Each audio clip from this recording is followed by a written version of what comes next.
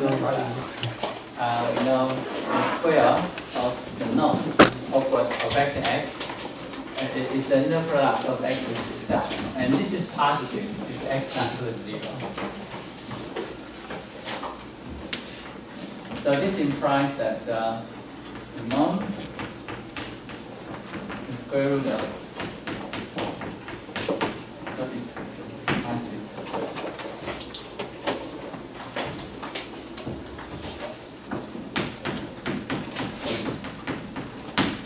Okay. The second thing.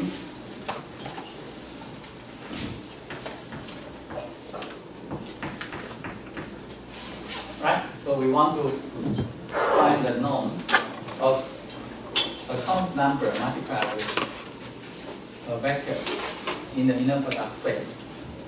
So that this is the square root of alpha x. Alright. Okay. Now, by the linearity for the first argument, so we have alpha x, alpha x. Okay?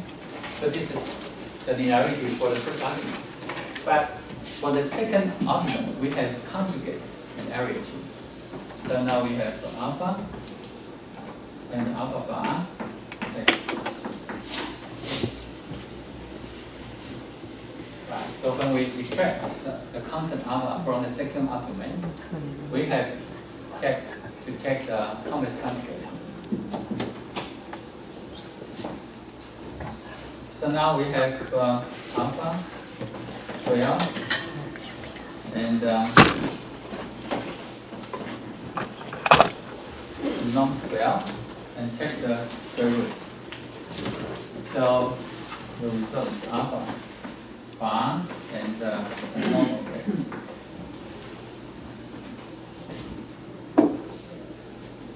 Okay? Any questions?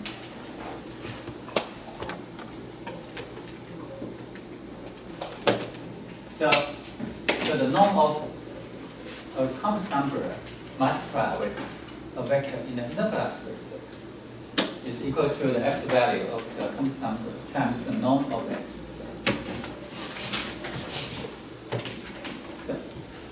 Now the third one is the Cauchy-Schwarz inequality.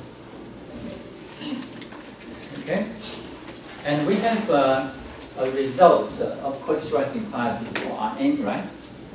When we try to show to you that the two vectors in Rn is orthogonal if only their inner product, their standard inner product is 0. But now I will give you another proof, because we are talking about inner product space over complex numbers.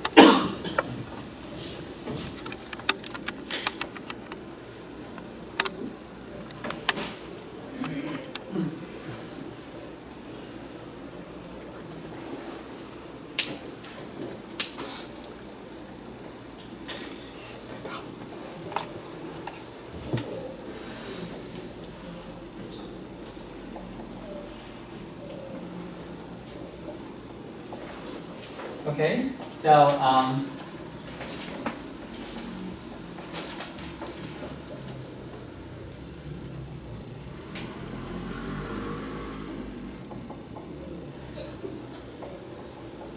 I will check. Right. So I let the number A to be the norm of x. Number B, y.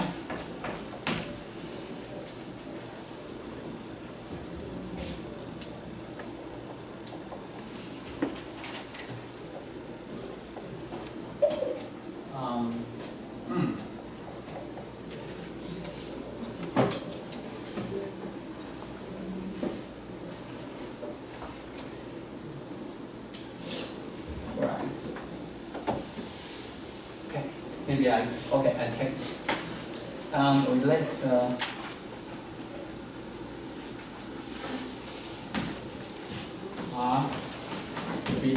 you a number. And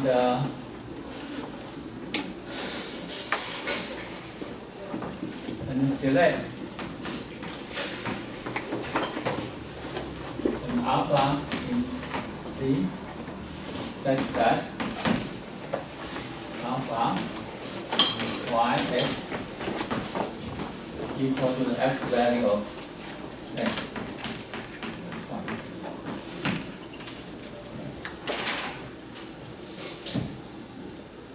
Or maybe I just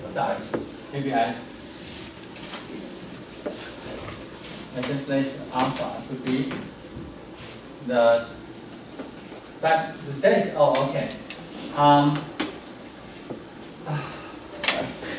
Okay, that's good. I think I have to, because I want to make something simple, but it's impossible. Okay, so let's select alpha is C such that alpha times y x equal to x.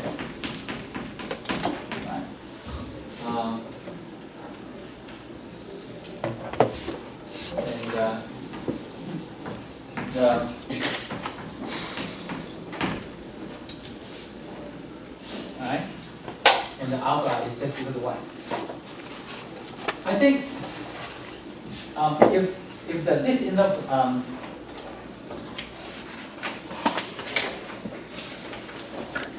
if this interval is not 0, if this is not 0, okay, we can divide this interval, and we can move them, right? So we can divide both sides by this complex number to get alpha. No problem, right? But what if this interval is 0, then we cannot divide, right? Because if this interval is 0, then by conjugate symmetry, this is also 0, so it's true. And then any alpha will satisfy this identity, right? So I cannot give you a unique alpha. That's why this is the problem. So I just select alpha, right, in C, such that this is true, and then the norm, the absolute value of alpha is equal to 1. So I can always do so, right? I can always do so. Is that okay for you? Because if this interval is 0, I just select alpha to be 1. Okay? No problem with that. But if this is non-zero, then alpha is very specific because alpha is equal to this number divided by this complex number. Okay? And then the norm of alpha should be 1, of course. Since I give you, so, alright, give a remark you. Not equal to 0, then alpha should be equal to that value divided by. Okay.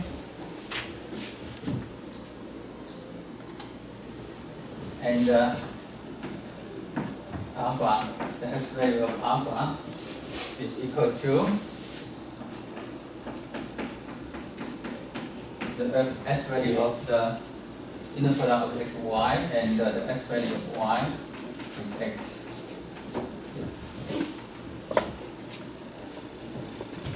And this is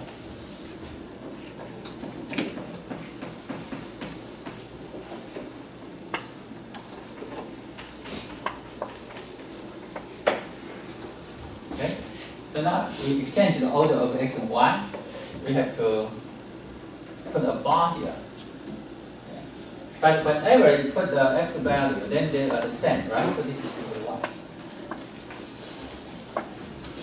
So of course, there's no other choice.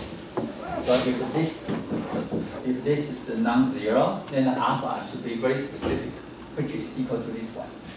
So of course it exists, right? We know how to pick such an alpha. And the x value of alpha is equal to 1, of course. And when the inner product is 0, then of course this is 0. and we can select alpha arbitrarily.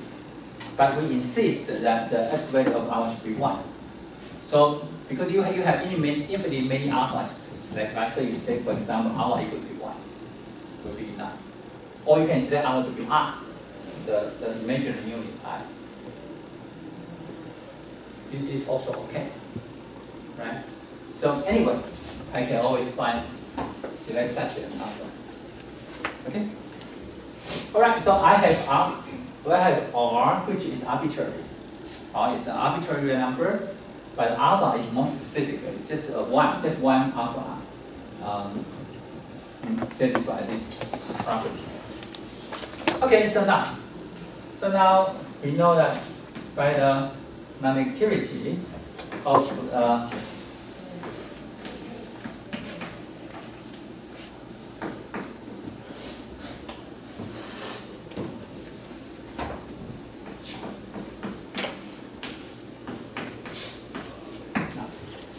So this is the inner product of x minus this quantity, right, with the sum.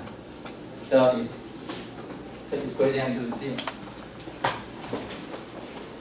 All right, and then I will use the linearity for the first argument and the conjugate linearity for the second argument. I can expand it into x minus alpha y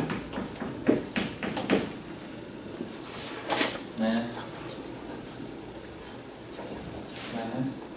alpha bar x 1 plus r square alpha bar 1. Okay. The reason why I don't need to put up the bar over r, because r is a real number, so the r bar is equal to r.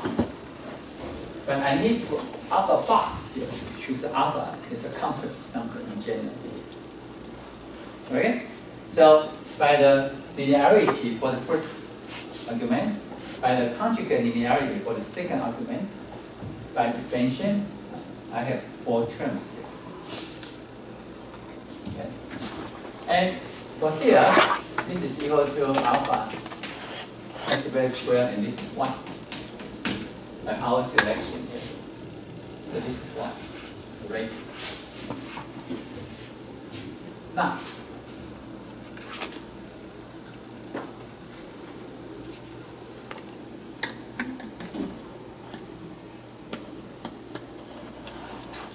okay, and so we have the square of the norm of x. We have r alpha y x minus r alpha.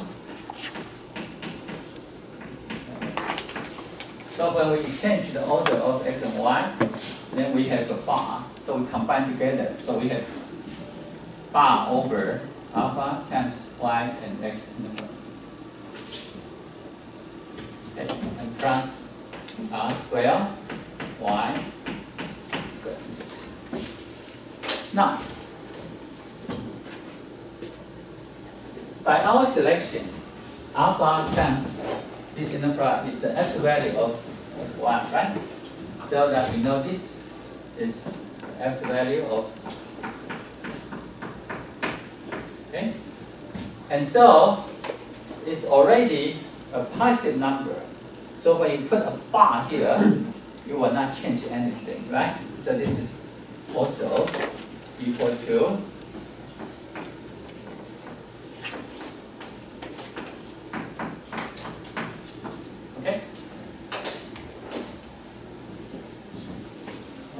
so you have x square minus 2r x y, okay, plus r square y.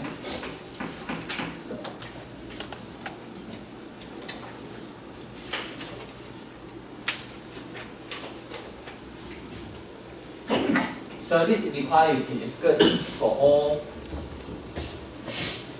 real number R.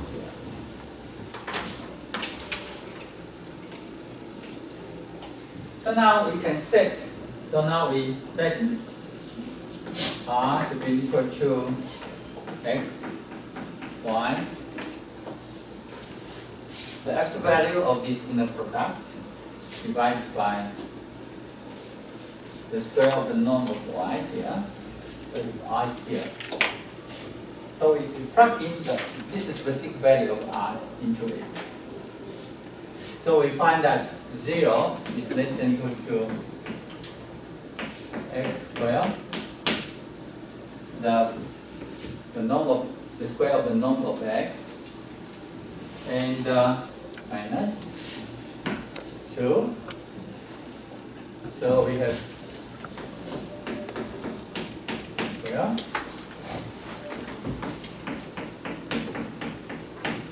square.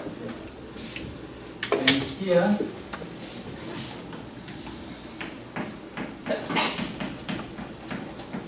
square.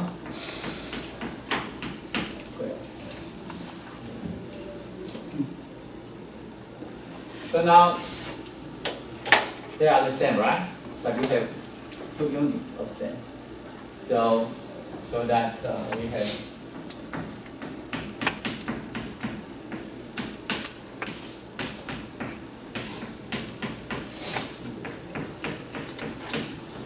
square. We have this inequality.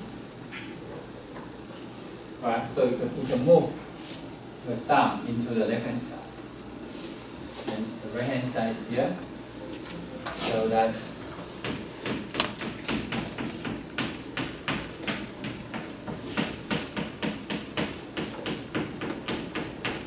square here.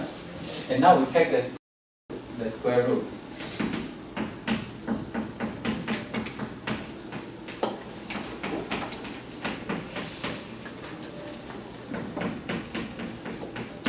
Okay? So this is Cauchy's quadratic function.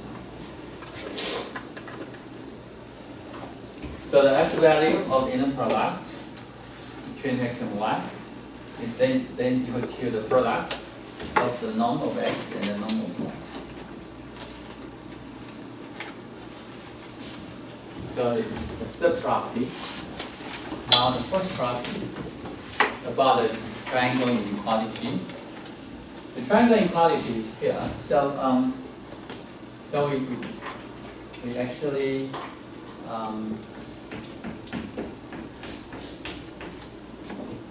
right, we consider the square of the norm of the sum of X and Y. Okay. So that so this is equal to X plus Y, X plus Y. This is the X value. Okay, so it comes to X plus X, Y plus Y, X plus Y.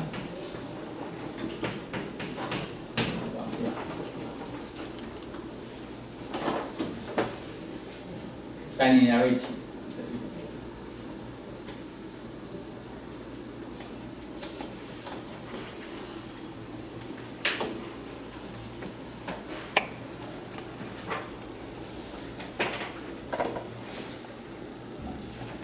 Now, X,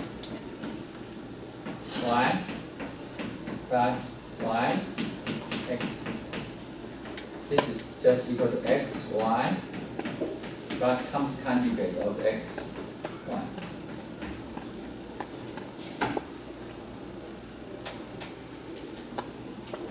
So this comes number plus the conjugate of this comes number. So this is equal to 2 times the real part of X, Y.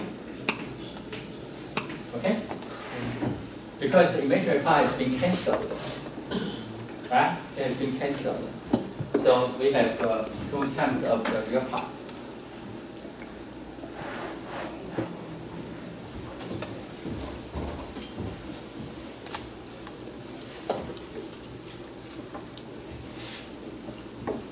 Any questions? So this is standard, right, by linearity. And for the first conjugate, by conjugate linearity for the second argument, we have that. And then we consider the two middle terms. We find that they are conjugate to each other, so that the result, the sum, comes to 2 times of the real part.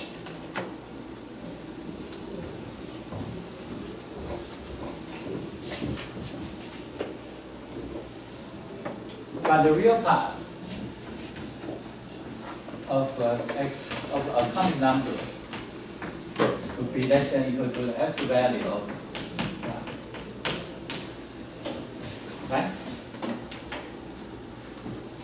The real part of a common number is less than or equal to the absolute value of the common number. Any question?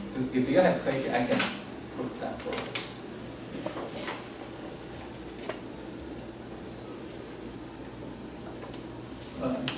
The question? Do I need to show you? Okay. Alright, maybe I'll make a comment. Suppose I have a common number.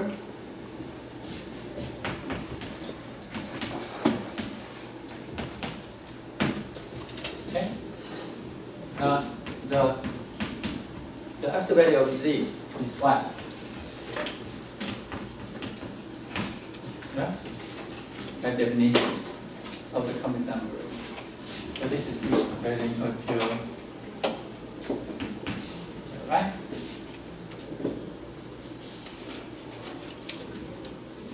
And this is the absolute value of x. So it's greater than equal to x. Is that correct? X is the real part of the common number z, right? What is the imaginary part? And this is the real part. Okay, so I give you a short proof.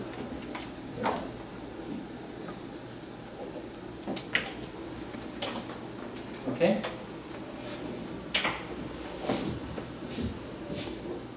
So now the real part is an upper bound, which is just the absolute value of the constant.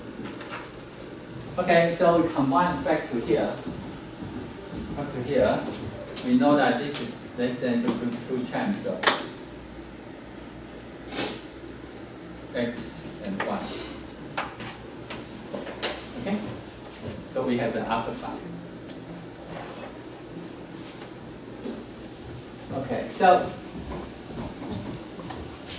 that's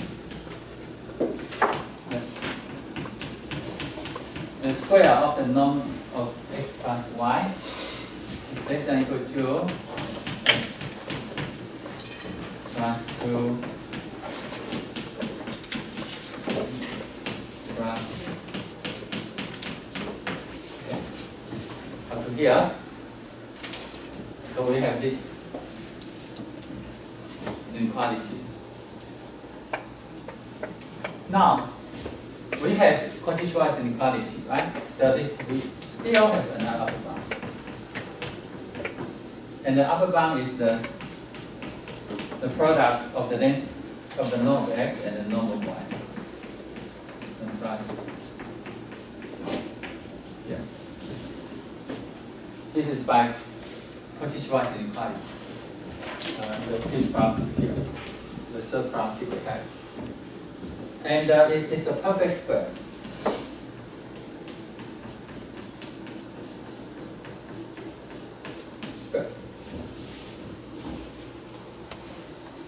So the square of the norm of x plus y is less than or equal to the square of the sum of the norm of x and the norm of y. So by taking the square root,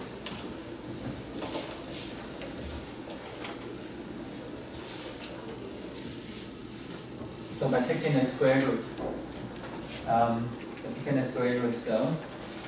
we have x plus y less than or equal to x plus y.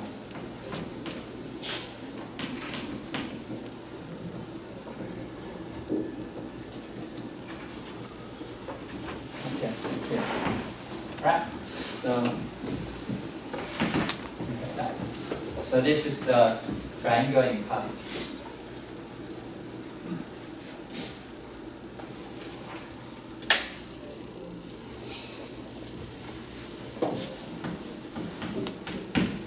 Now, we go back here.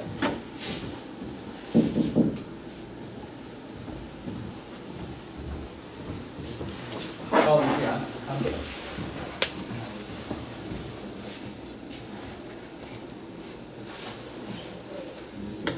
From this identity,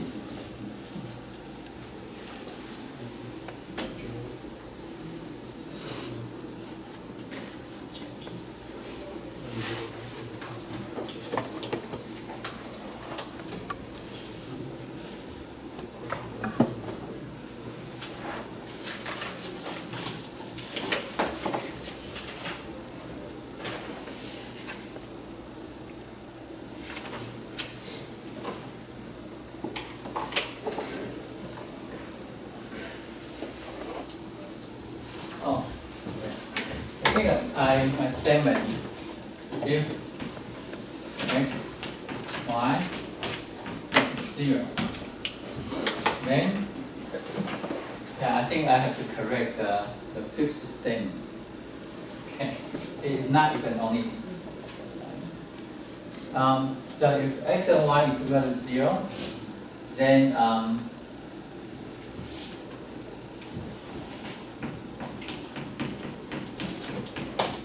square, so we here.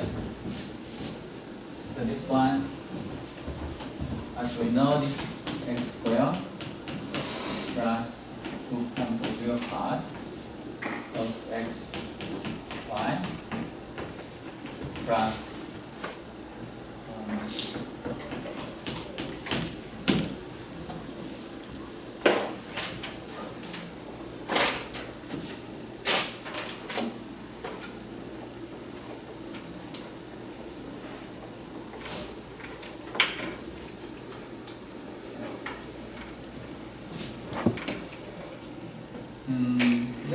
let me check it.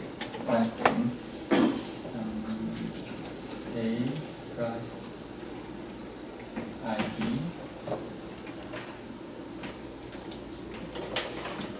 C plus ID. So this is AC.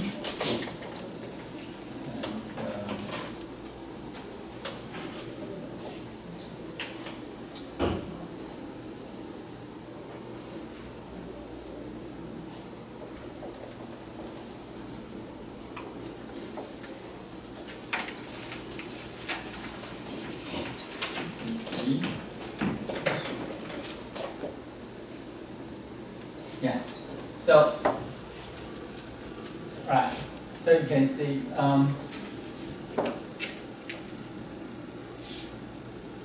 when this is equal to,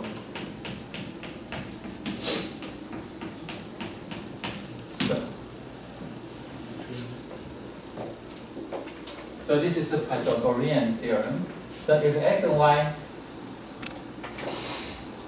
is 0, so it's 0 in the product, then that we have the Pythagorean theorem, identity. So this is true if I'm only the real part. I think that would be enough. So if this is true, then this is true. So please correct the statement for the fifth statement. It's not if and only condition. Because last time I stayed with if only condition, right?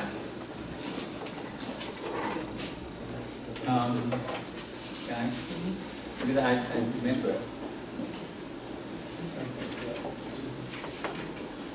Yeah, so you have to correct it. Okay, and not even only, should be only sufficient. Because what did I write?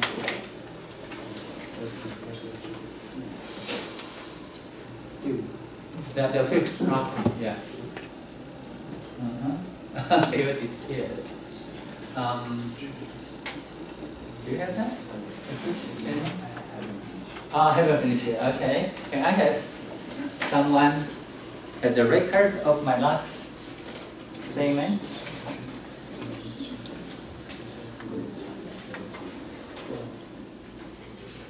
Oh, but you are correct. Oh, yeah. How about yours?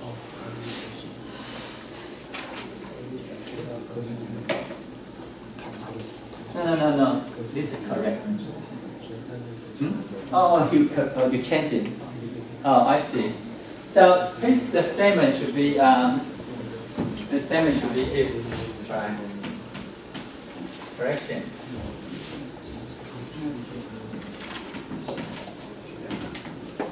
If the fixed graph you should state if x, y equal to 0, then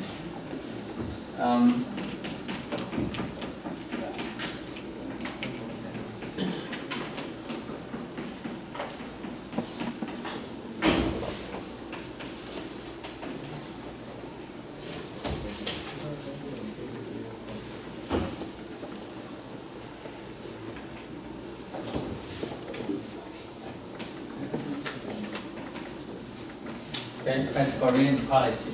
So you should say if, then. This is correction. And you can see that the Pythagorean equation exists if and only if the real part of the inner product is 0. So if we are considering inner product over the real numbers, then of course this is if and only condition. Okay? So if we are considering the real case, then the economic condition is true. But for the complex case, it is just a sufficient condition, not a necessary condition.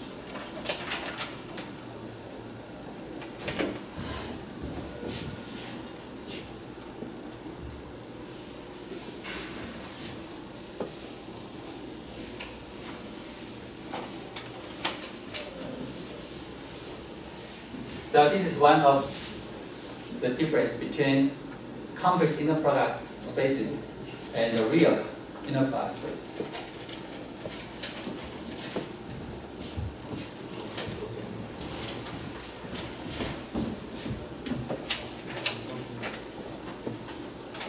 Any questions about the proof of the 5 properties of the norm of a vector in a complex inner product space?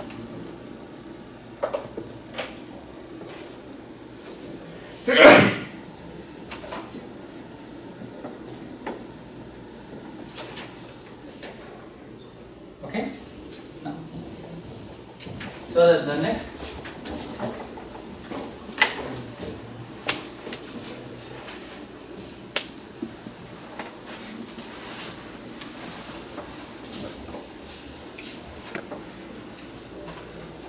Now, for set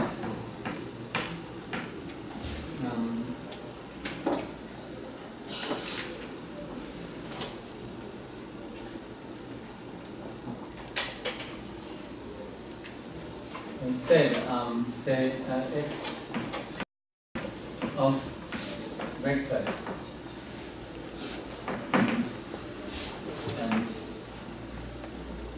inner product space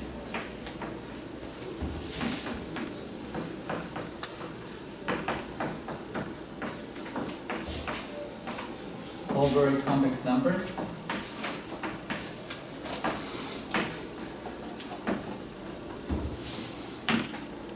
It's called orthogonal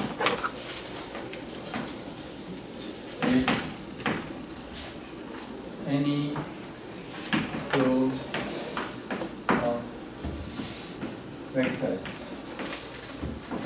that mutually orthogonal.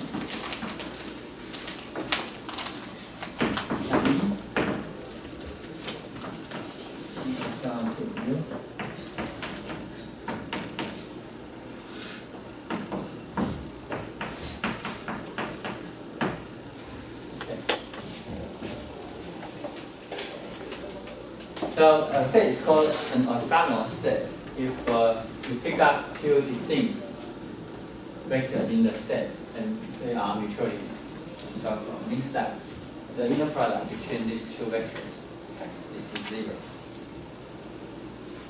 Okay.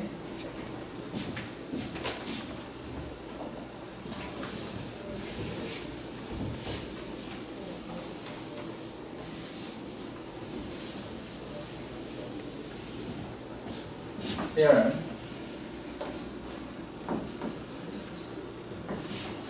Let X be an orthogonal set of non-zero vectors in an inner product space.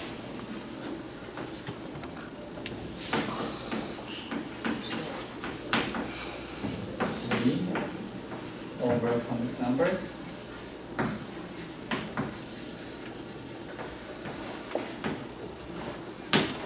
Then X is linearly independent.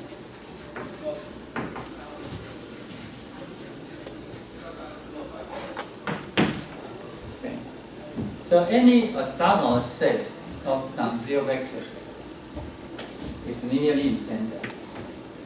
The reason why I have to explicitly say that X consists of only non-zero vectors is because that for an orthogonal set, an orthogonal may contain zero vectors. Because zero vectors is orthogonal to any other vectors, right? Because that X 0 always equal to 0. Why? I show you. Okay. Remark. Give your remark.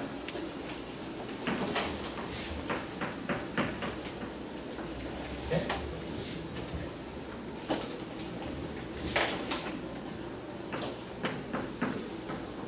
Zero and X. Right. So the as you see, say, okay, the zero vector is 0 times the X vector. Actually, any other vector can be okay, right? But just to keep that. And so, by the conjugate linearity, we have 0 times this number. And of course, this is 0. Okay. So the zero vector is orthogonal, mutually orthogonal to any other vector.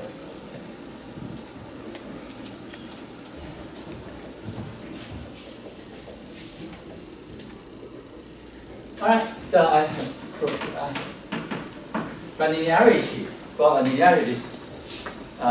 linearly independent set, we can't have a zero vector in the set. Okay? So that's why. So let S be an orthogonal set of non-zero vectors. So now we prove it by contradiction. Or just say, okay. So I say that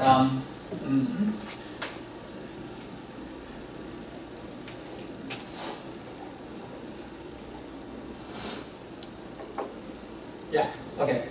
I can give you a forward proof, not by contradiction. So consider a linear relation.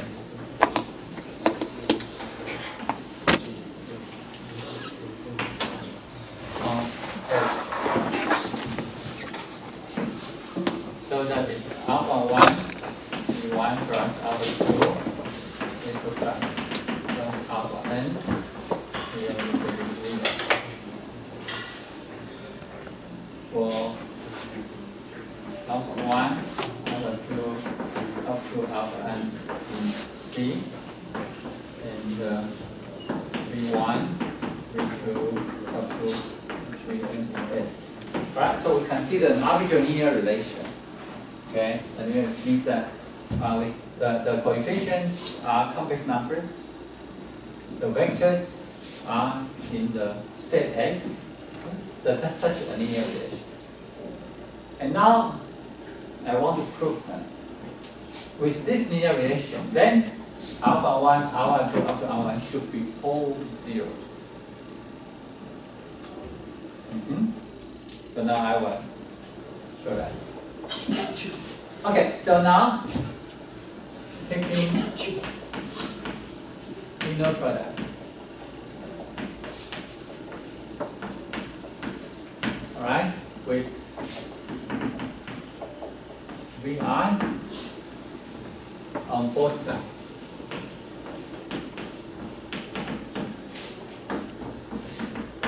I can be from 1 to n. So just taking, we have, right? So we have here alpha 1 v1 plus alpha n vn, right? And vi is equal to 0 and vi. Okay? So I just take inner product.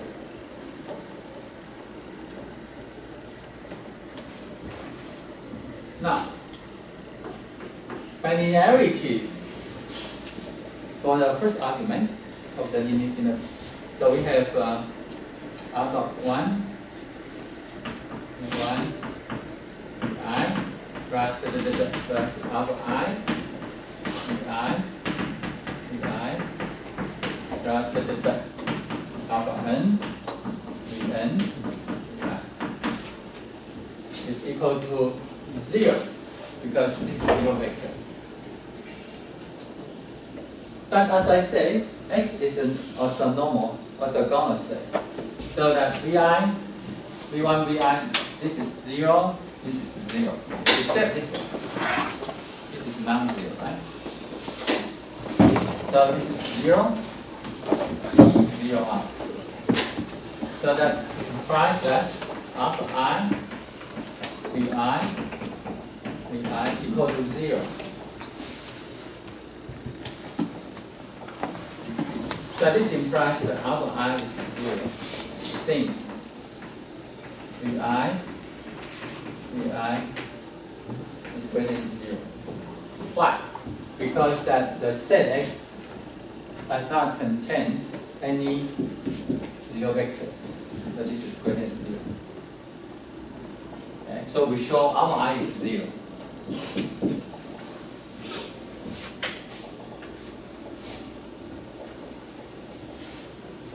Okay, so starting from an arbitrary linear relation here, we prove that the coefficient of I should be 0. Should be 0. So the conclusion, by our definition, so S is linearly independent.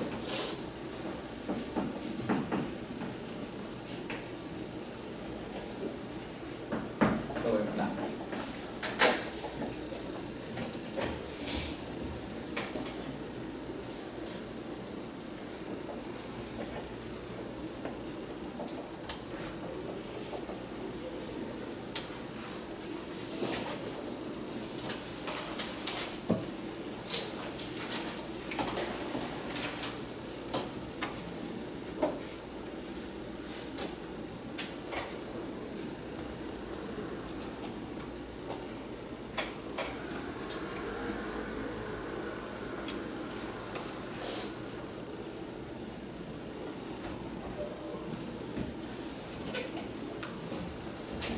All right?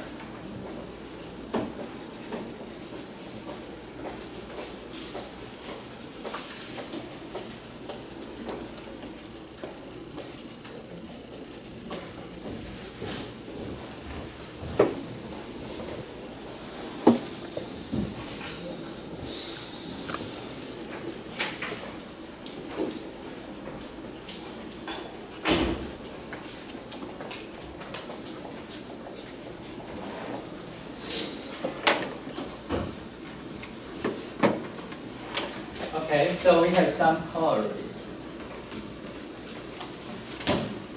The first one is that in Rn or Cn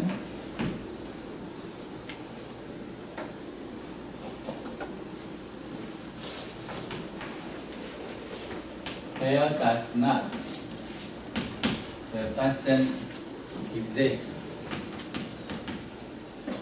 an orthogonal set of n+1 non-zero vectors. Okay. Why?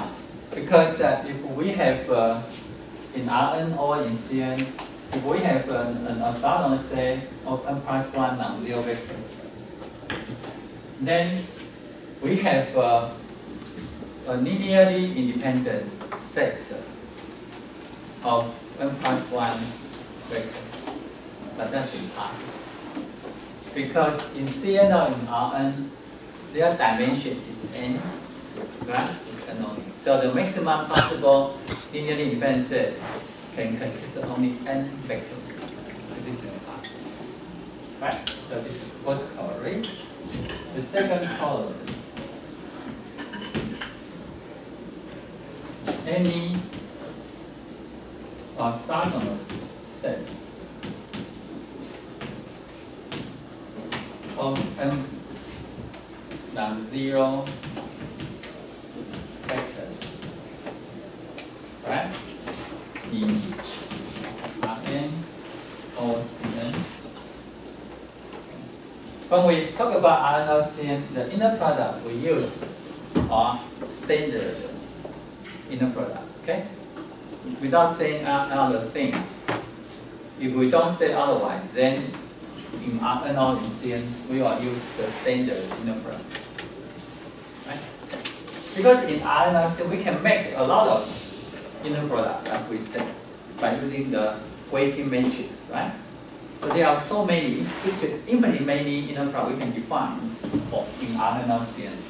But without stating otherwise, we're just using the standard inner product, okay?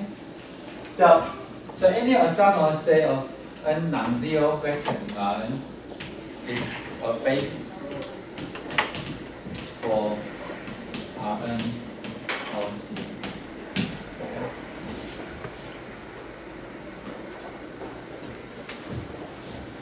All right. Now,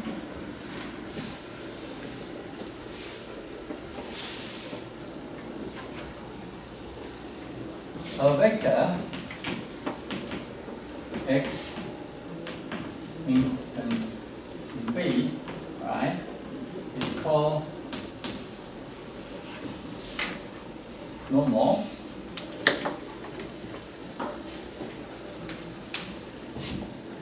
Right. If it's known, it's equal to 1.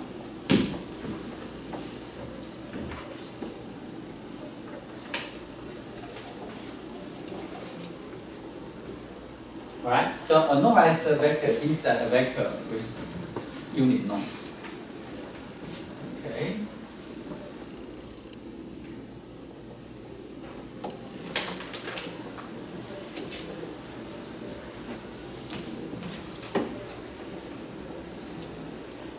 A set X is called an orthonormal set.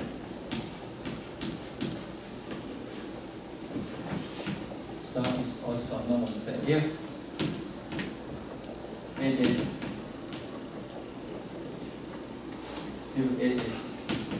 an orthogonal set of normalized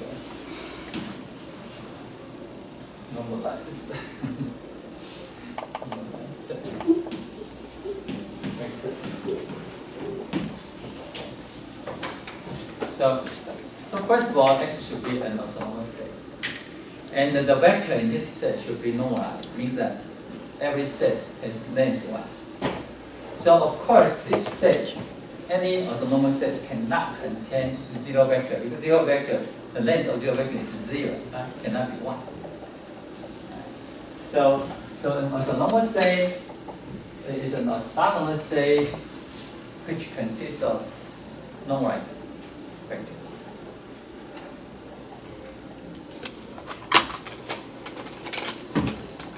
Okay?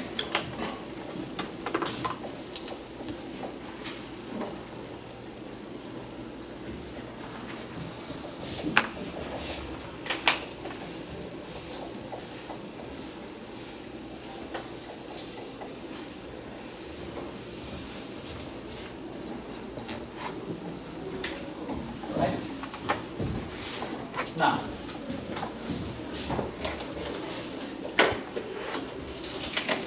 the projection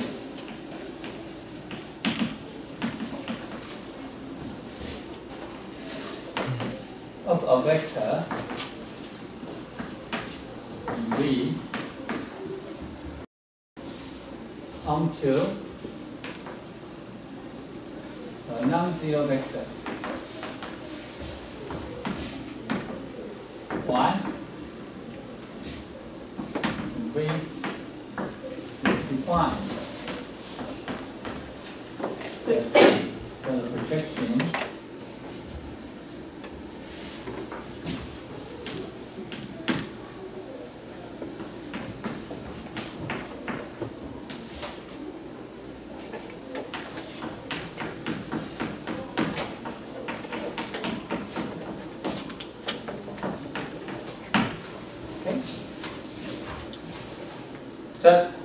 So this definition is borrowed from the projection, the orthogonal projection, right? When we study the Euclidean geometry in the real case. Sometimes people use orthogonal projection.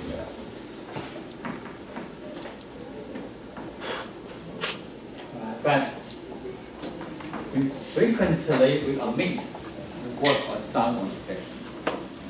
Okay, just say a projection.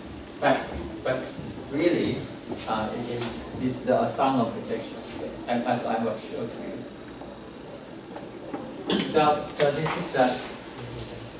So this is y here, and this is x here. So the projection is here.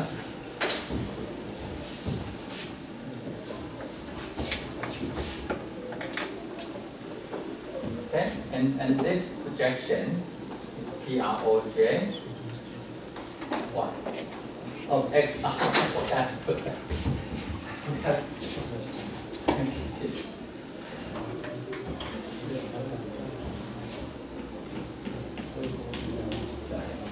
So the projection of x onto a non-zero vector y. So the y is in the lower index part here.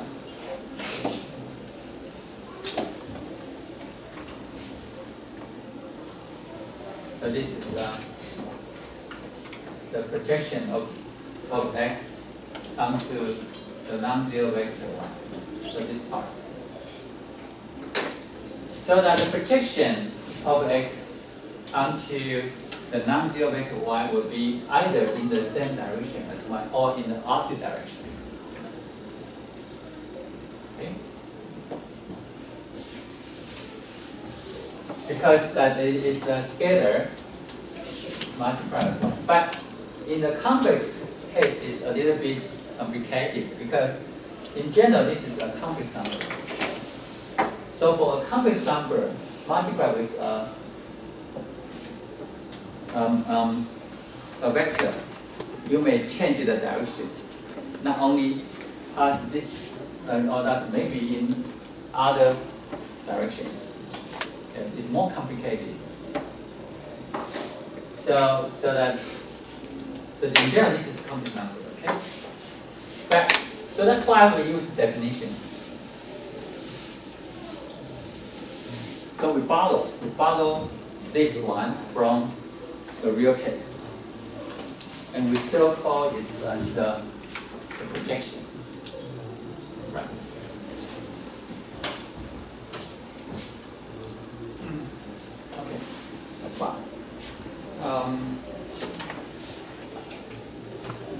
before I give a break, I think so now a theorem to be proved is that x minus, so here this one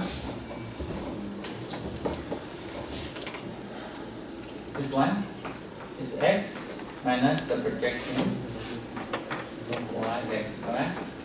So this part. And you can see that in real cases, right? In real case, I have said in real case, this vector is orthogonal to this vector, right? Orthogonal to this vector. Because the angle is a right angle. But in complex case, we don't have so salient angle concept, right? So we have to show that because we define orthogonality by using the inner product. Alright, so what I want to show in this theorem is that x minus the projection of x onto the y, this vector, right, vector is orthogonal to this projection. So we want to put this.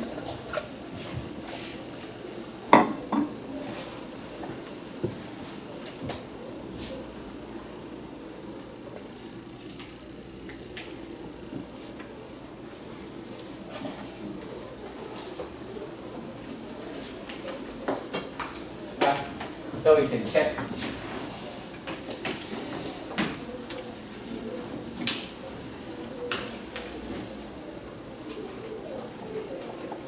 Okay, so now just directly, so here we have the x here minus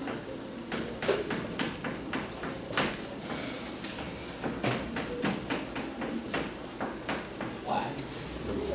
Okay, and here we have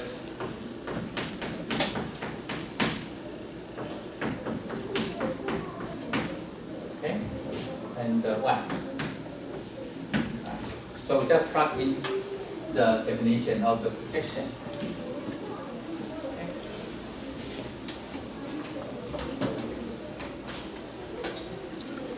And the bilinearity of the inner block for the first argument, we have x and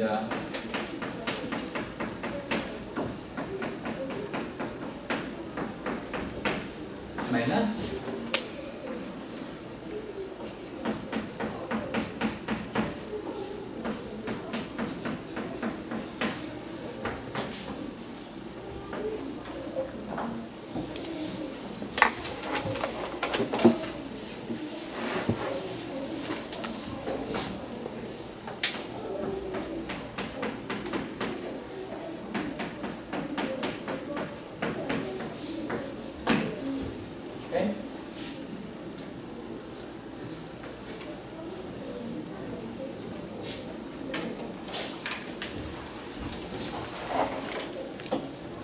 so we move because of the conjugate linearity for the second argument.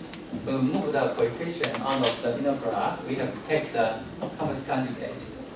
So the convex conjugate is here, and here we have x and y. Okay. And how about this one? Minus.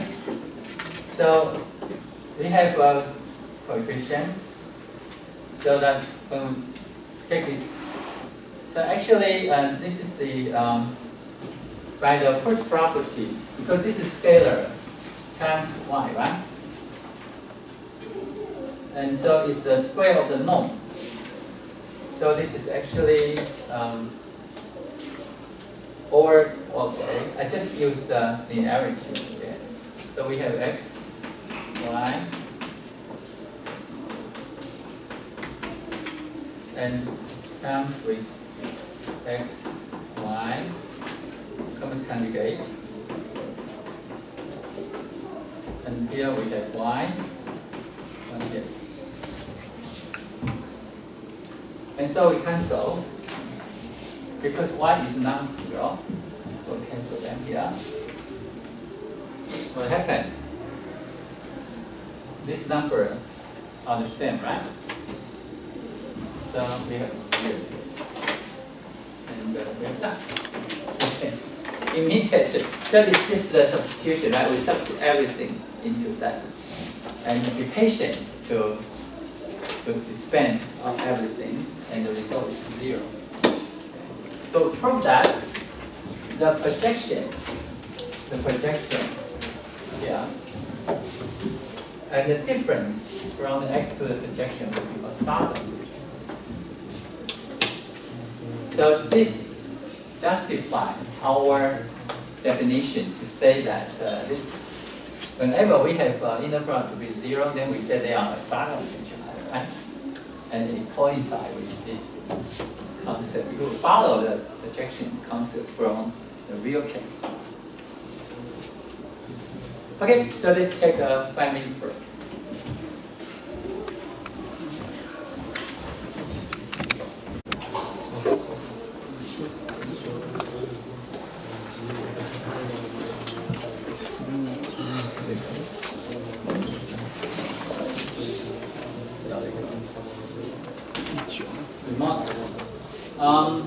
If y is normalized, i.e. the length of y is equal to 1, then the projection of the anti-vector onto y onto the inner product of x and y times 1. So it's much more easier because the denominator is equal to 1, right? So we don't need to put it here. So if y is normalized, then the projection is going to come to be much more simple. So that's the point. Okay. So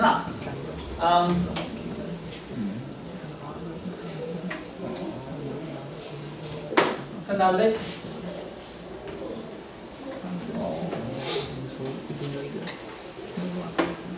W be a subspace.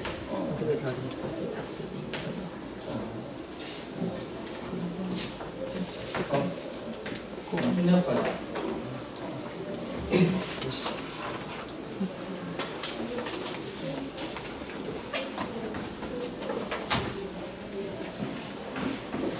Right, just consider subspace. And we want to, so here is the W. Okay, and suppose the origin is here. So we have a vector x. So x is in V. So x may not be contained in W. But we want, similarly, here, we know that this is the point we have, right? So so we still want to find a so-called projection. Okay? Onto W. Our intention. Right? So we want to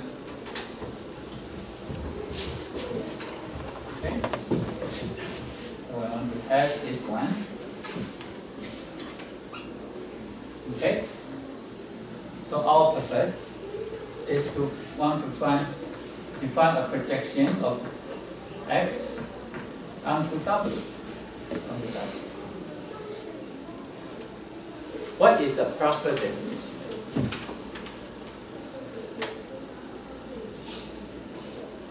If we want to define define something here, right?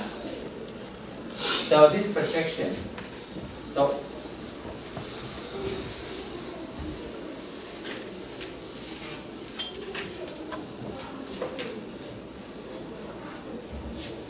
now let x be.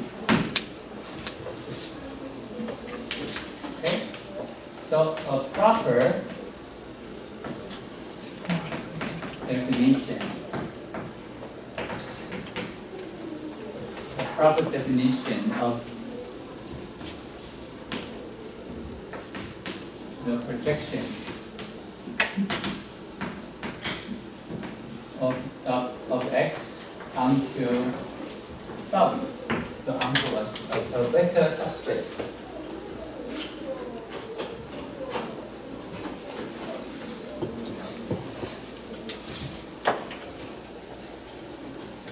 Should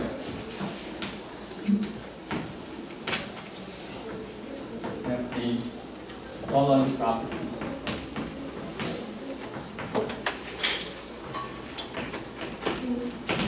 One, of course, the projection of x,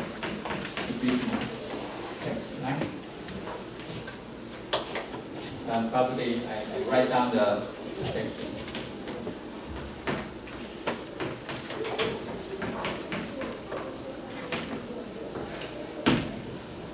So that this vector should be contained in W. We want to project the subspace. So of course, the projection should be lie on the subspace, right? I think this is the very nature requirement. What is the second thing? Do you have any suggestion? If you, the person, to give a definition, what do you want? What do you need, require for such a vector space? What do you think? Can you, any of you give me a suggestion?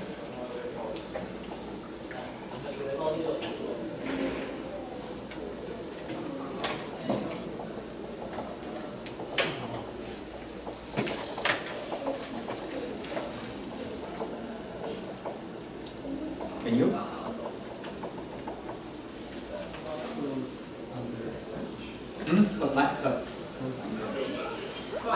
Curves under addition, but that would be corresponding to subspace properties.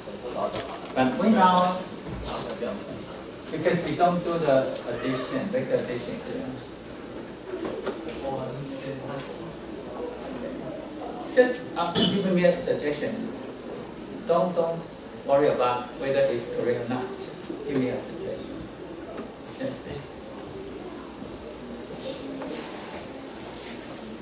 Okay, great.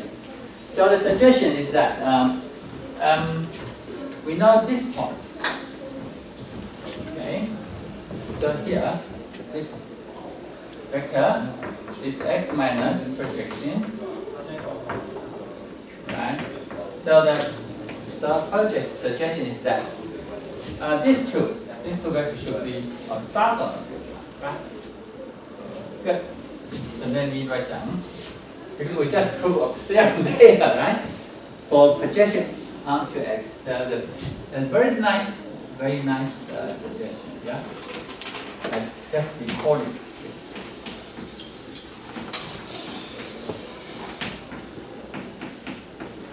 All right? Other suggestion?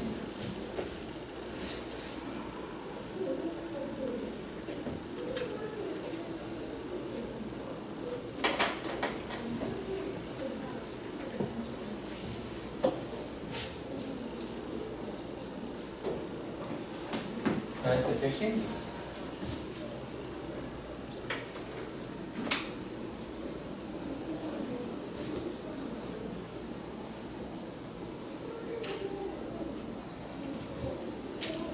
You may think about in a real case.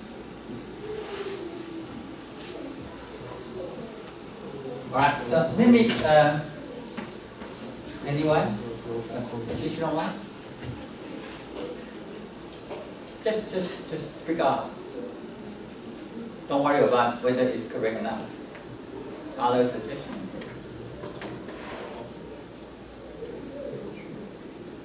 But your intuition, okay? That's up to we almost at the end of the semester. I know you know something in your mind. Just say it. Say it. Be my guest, you know.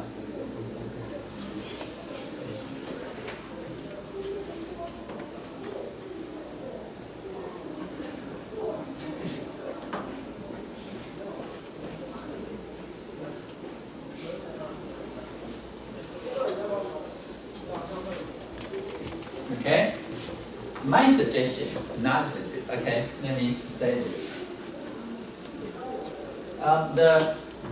The distance. So actually, this is the distance we usually. So usually we use the norm because this is the length of the distance vector, right? And so we will say that the point, these 2 points, as distance, which the distance would be the length of this vector, right? In real case. So this distance is the minimum, okay, of all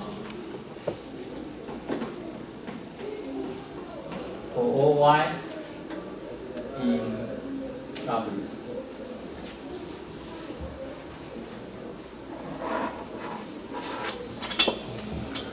Because in W, right, you have distance from the x to y, right? So you have, say, you can have, this is y. And y is right on the W, right? And so you have the distance. Right? And the length of the difference vector is the distance between this point and this point.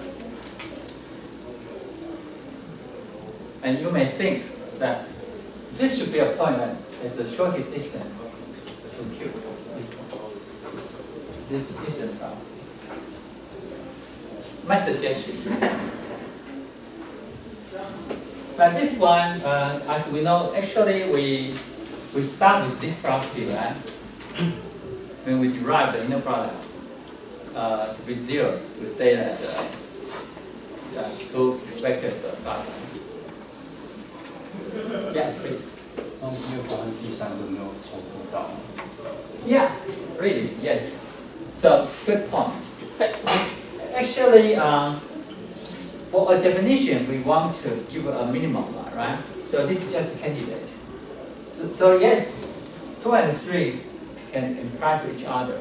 That's true. That's true. So 2 and 3 can imply to each other. In some situations, they're really delicate, but so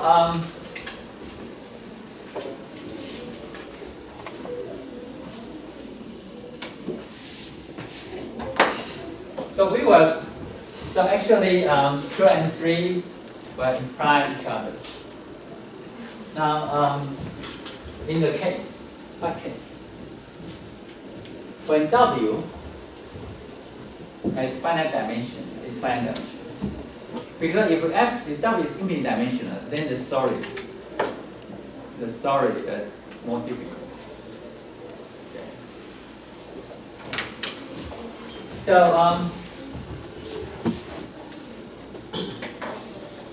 So let now W be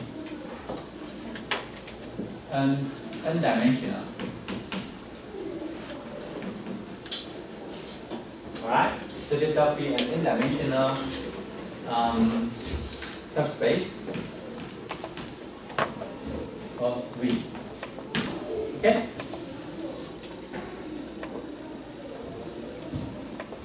And let B be an orthonormal basis.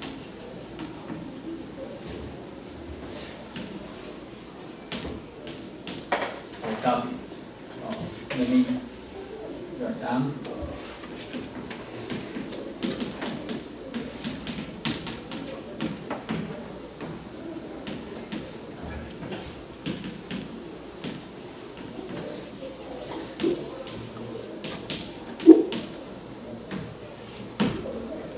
we consider a case.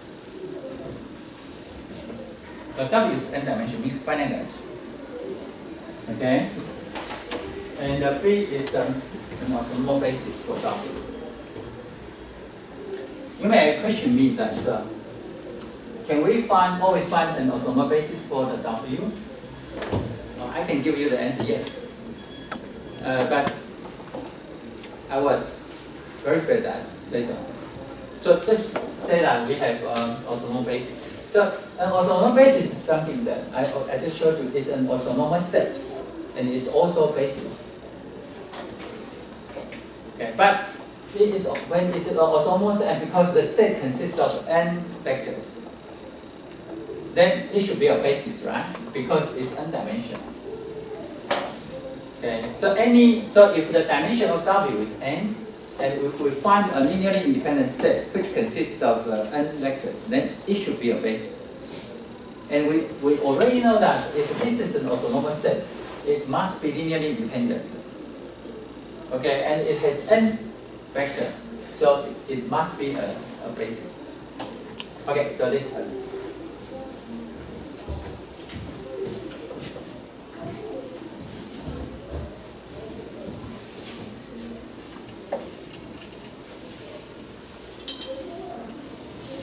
All right, so good. So now any vector that's any vector y in W can be written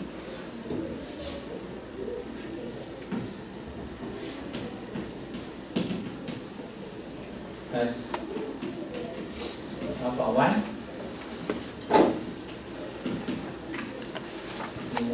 plus alpha 2 plus alpha n. Okay, so this is any vector there.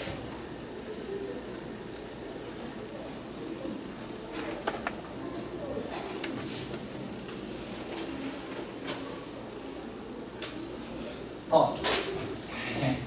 Now, well, this I can shorten my description. Now, for the first requirement,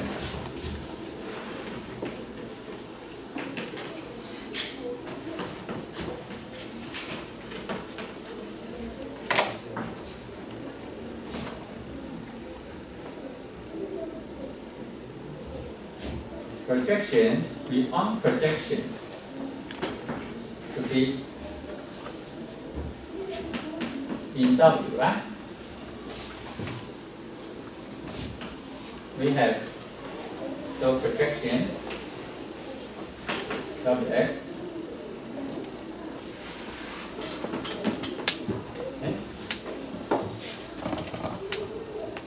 would be alpha 1 U1 plus alpha 2 U2 plus alpha n UN. Okay? Because it's in W, so it can be expressed as a linear combination of the vectors in this orthonormal basis. So the point is, we have to find the coefficient, right? Either from 2 or from 3. Because to give a definition, this definition should be well defined, should be precisely which one, right? We cannot have ambiguity. Alright, so now by the second requirement. Alright, by the second requirement, we have to plug into here. So this is the X dimension I from 1 to n alpha I ui. Okay? And from 1 to n alpha j j equal to 0. So now we have this requirement.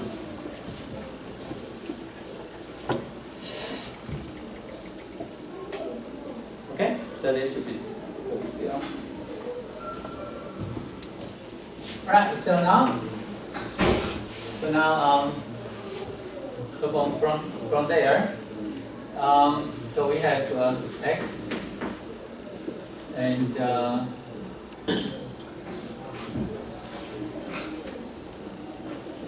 summation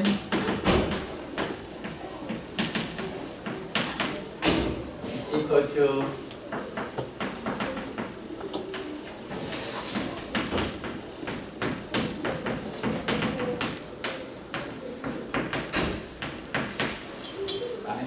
they must be equal.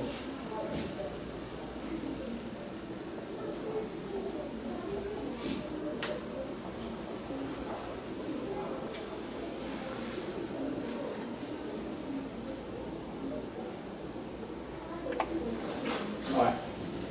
And so that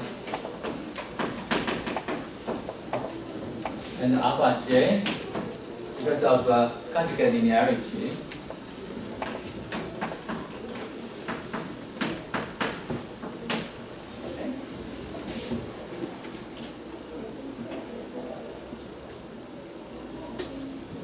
now you have I from 1 to n, then from 1 to n, of I, our equation is conjugate, and the ui, uj.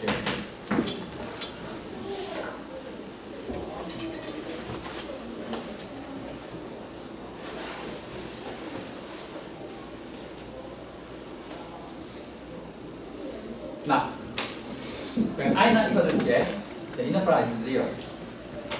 When I equal to j, it's 1.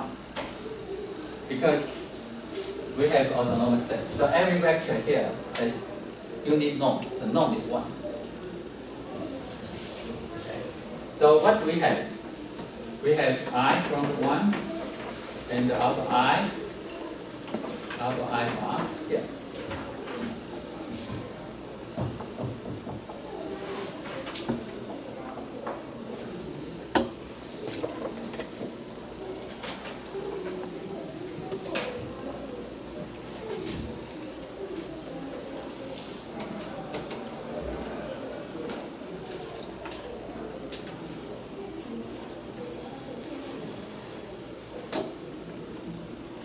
So the suggestion, what is the suggestion?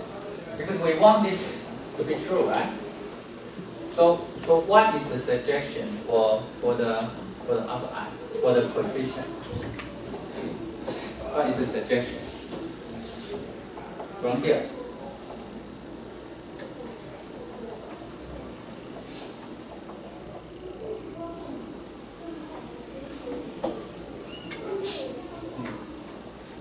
That for equality, under what condition this is true? Because we want to be 0, right? So this actually is that direction. We want this is to be true. It's 0, right? And this is 0 if only if this is true, if only if this is true. Right?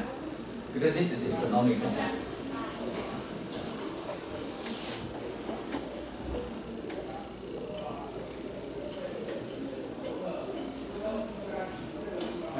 Because the requirement is here. So the requirement, we haven't given a definition for the projection. We just know we want the projection to be in the subspace W. So that's why we put here. And the second requirement is that we want that this orthogonal. Right? This one is orthogonal, so that the inner product should be 0. And this is 0 if and only if this is true.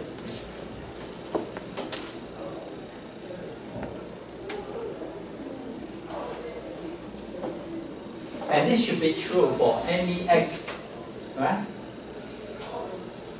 For any x. So what is the proper definition? Because the I and the j actually just dummy index only, right? So it suggests. So from here, right? is that is what? Is that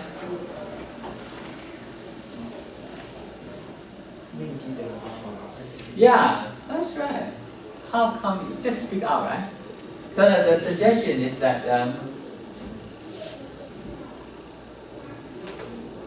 the alpha I should be defined to be equal to x and the ui.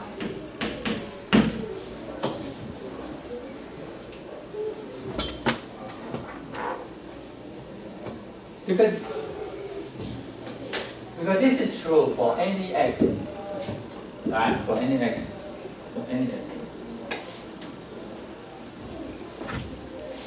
So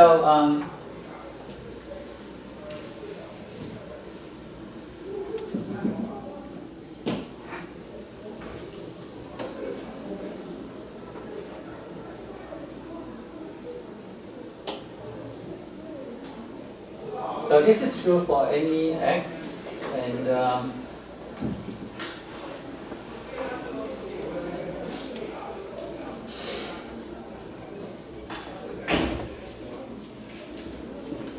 right. So definition.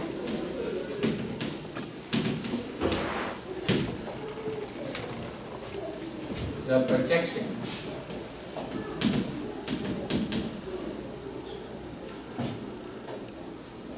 of x v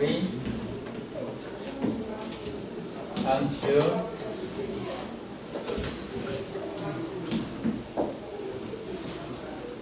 an n-dimensional subspace W is defined as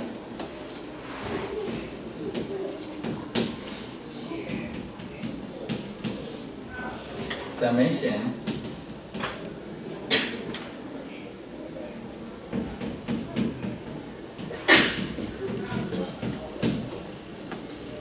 where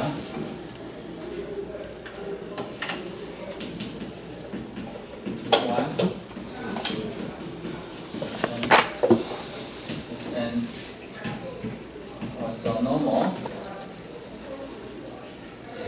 basis for W. So that would become to a proper definition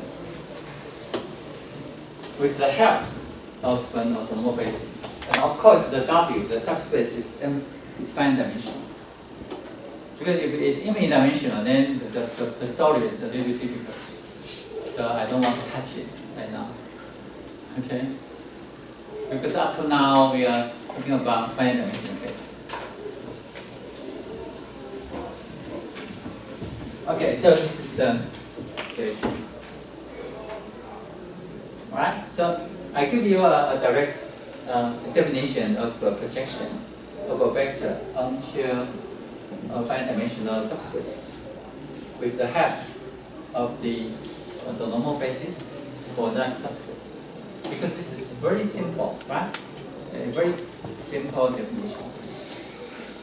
So from here, you know, this is a linear combination of the basis. So of course, this vector is in W.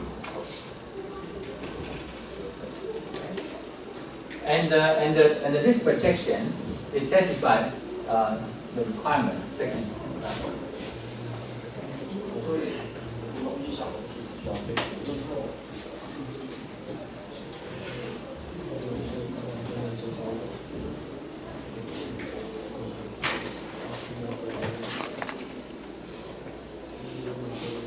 And it's actually it implies to this one. So later on, I will show to you that.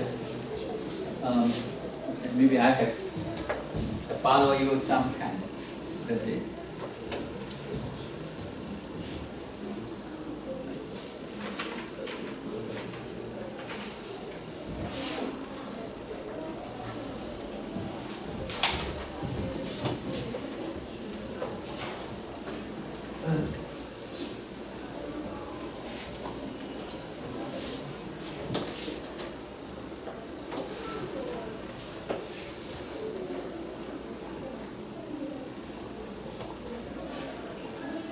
So now I give the theorem that x minus projection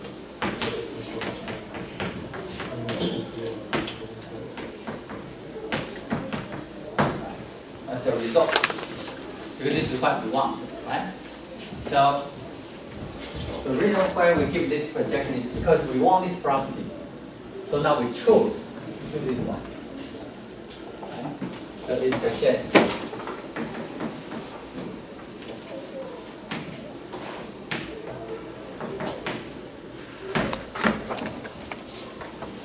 Okay, so we have the theorem here.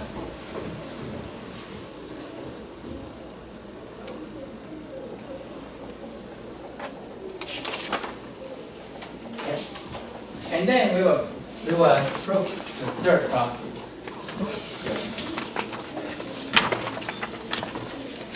The distance. Okay. Is the minimum of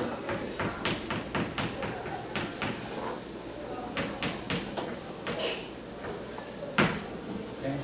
So we'll prove that.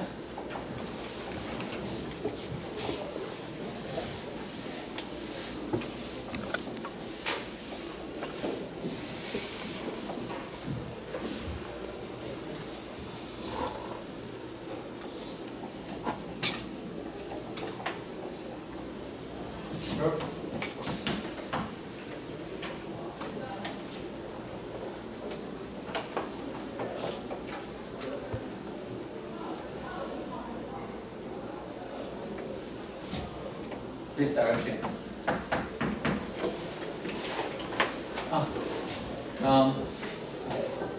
Just say so let y be w.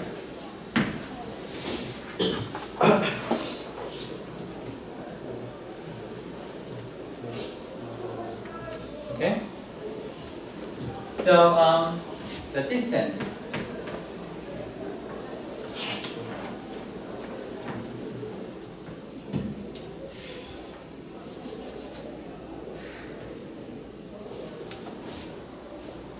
we can write it down as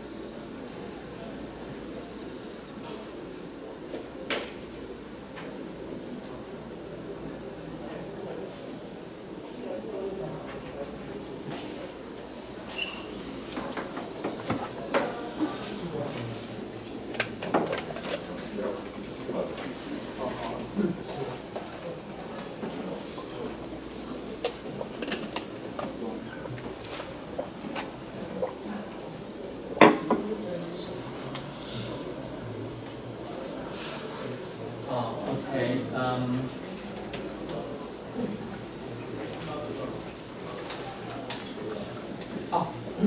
I think I have a flow. That's why.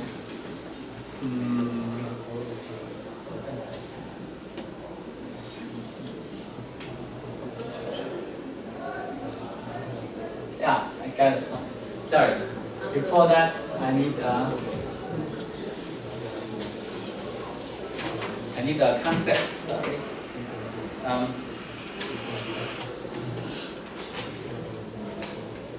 All right.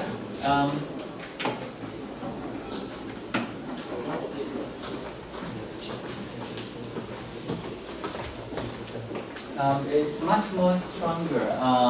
I see. I know why I can't identify. Okay. I have a pretty correct assumption here that the projection, right?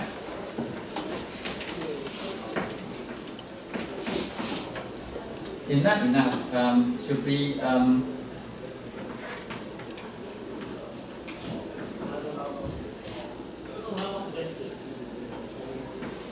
for all y w. I think I should put more stronger. So please correct the projection of w should be in w. Okay. And the third thing is the same.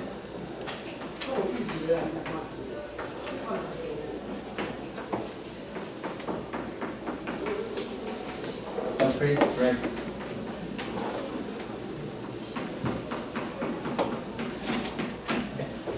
So, the orthogonal way is that it's not only orthogonal to the projection itself, but also orthogonal to every vectors in W. So it's much more stronger. I'm sorry, I have to write it.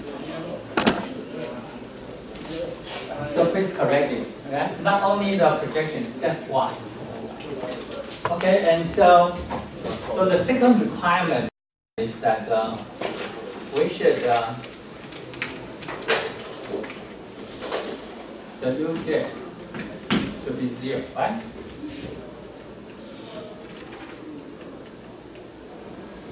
Right, so it's much more simpler for all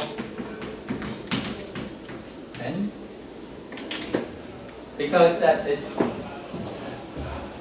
orthogonal to every element in W. So in particular, it should be orthogonal to the uj, because uj is in the subspace. All right, and so we have uj.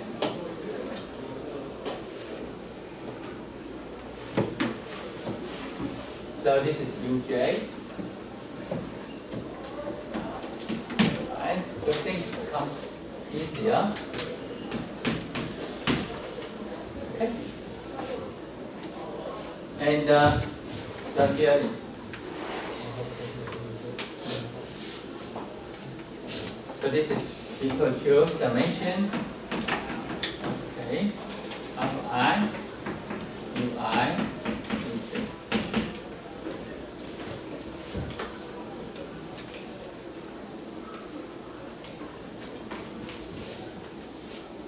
By linearity, so this x is uj here, and we move to here with that. And this is alpha j, and the uj, uj. Okay. Because when I not equal to j, this is 0. And so we have alpha, because this is 1. So that we find that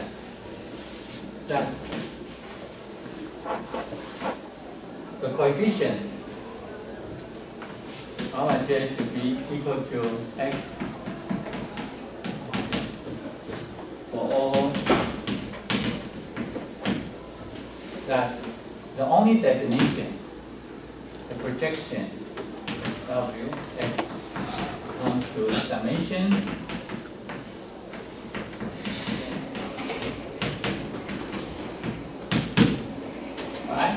So it's uniquely determined. Okay. Nice. So we need a stronger property. We need a stronger property. So the projection. So we get the same definition, but this definition is unique. No other choices. If we want a two to be true. So in particular, so this is. So that with that definition, okay, so we have to say that. So our theorem is broader because we require more, right? Require more here. So this is the situation. Okay. So the original statement is too weak, and so we need to put more stronger requirement. And with that requirement, the theorem, okay, so that we can prove x minus projection is the minimum of x minus 1. And the proof is here. So now let y is in W. Now we consider x minus y. We want to know the distance between x and y. And this is x minus projection of Wx plus projection of Wx minus 1. Okay? So we subject the projection of x onto W and add back again. Now we have the sum. We have the length of the sum of two vectors. Now by triangular inequality, that this is equal to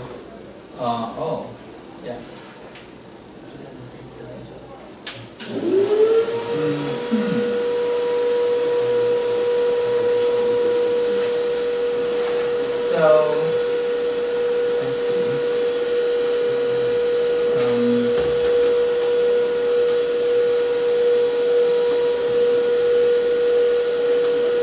I have to.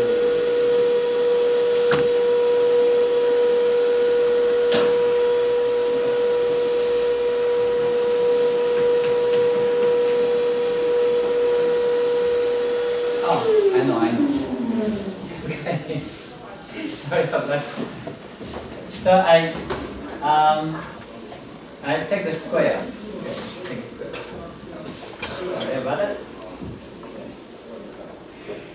Now I now apply the Pythagorean equality.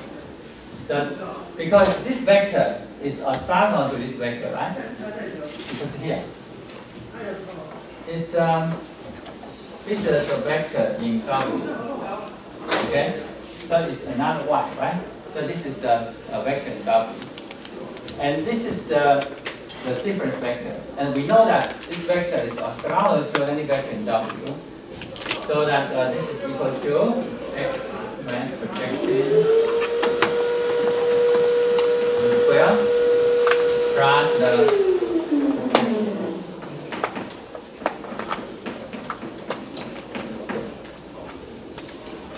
by the Pythagorean equality.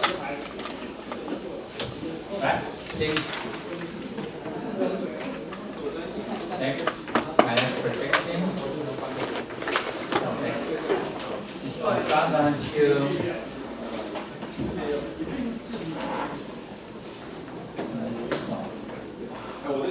right? So this is orthogonal.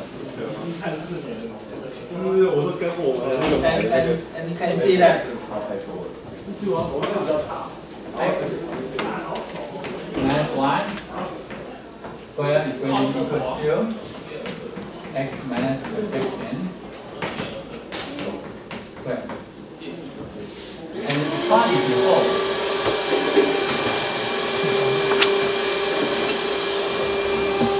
So we can only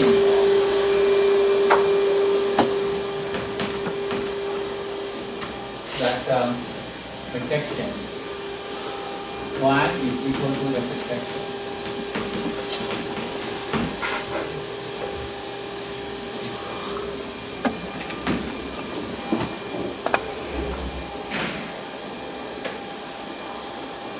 So this is the only case, because if the y is not equal to the projection of x onto W, then this is non-zero, and the distance is bigger than the distance.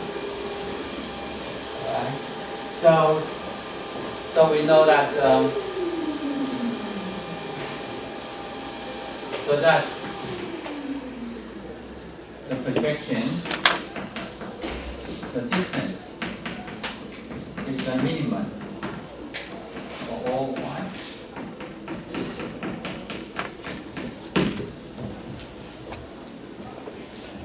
And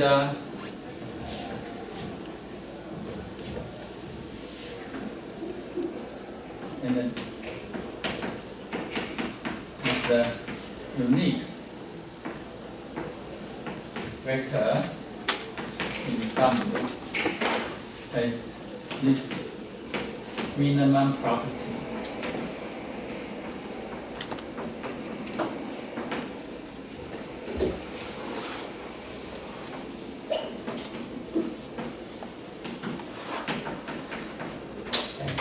So I have to say more here.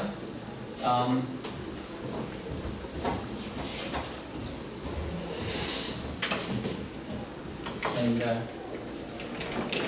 projection W is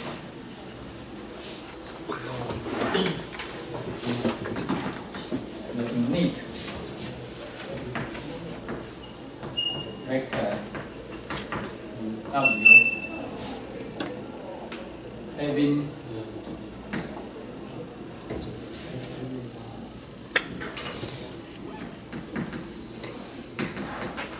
this graph, this minimum graph, this minimum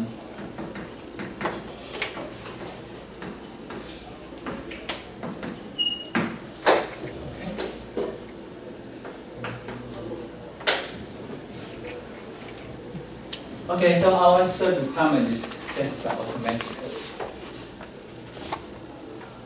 Okay, so the projection is very special. That is a vector in the subset W, and it is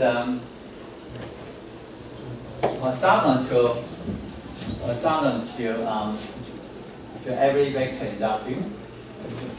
The second thing is that it's the unique vector that it has a minimum distance to X. Okay, so this is so this is the part we want, right? And we have the property we want. And I have to emphasize again that we are talking about finite dimensional subspace level. So we just talk about the projection of a vector onto a finite dimensional subspace. So if it is not finite dimensional, infinite dimensional, we need to put more property on top of this. It's called closed, but this concept is more advanced, so I told you. Okay. And the second thing is we rely on, in the construction, we rely on an osmotic basis. But I will show to you that next month, Wednesday, that we can always construct osmotic basis from a basis. Any basis we can construct by the Green-Schmitt's optimization procedure. So we will talk about that next week. So we have this one, the properties about the projection. And the projection is a key concept in the inner product. So I spend a lot of time on it. So I hope you to find it. And I'm sorry that the second requirement, the statement is too loose. I have to be careful to put the right requirements. But anyway, thank you for your suggestion. Any other questions?